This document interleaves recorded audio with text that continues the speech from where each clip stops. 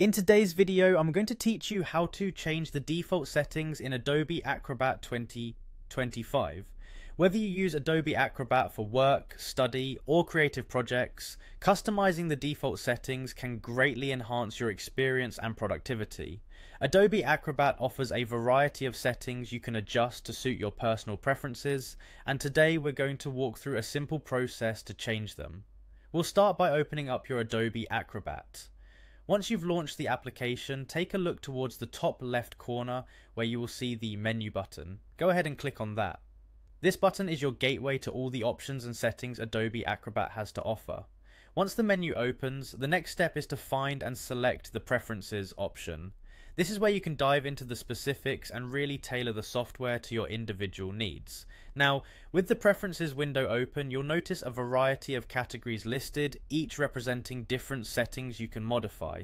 Don't feel overwhelmed by the options. Think about what aspects of the application you use the most and how you might want to change them. For today's tutorial, we're going to focus on modifying the page display settings. But remember, the process we're discussing can be applied to other categories in the Preferences menu too. So, for our example, click on Page Display from the list of categories you see on the left.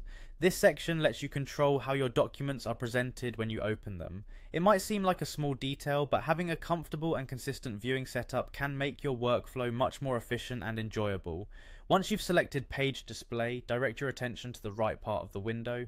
Here you'll find the default layout and zoom settings. You can adjust these to your liking by selecting from various page layouts and zoom levels. Whether you prefer single page view, facing, or continuous, this choice is yours. Similarly, select the zoom level that suits your vision best, whether it's fit to width or fit to page. Make sure it feels just right for you.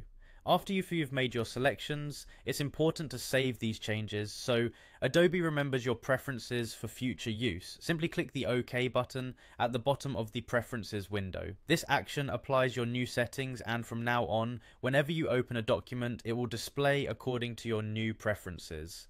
That wraps up today's lesson on changing default settings in Adobe Acrobat 2024. By following these simple steps, you can adjust the application to better meet your needs, making each task a bit smoother. Don't hesitate to explore other settings categories and fine-tune the application to your liking.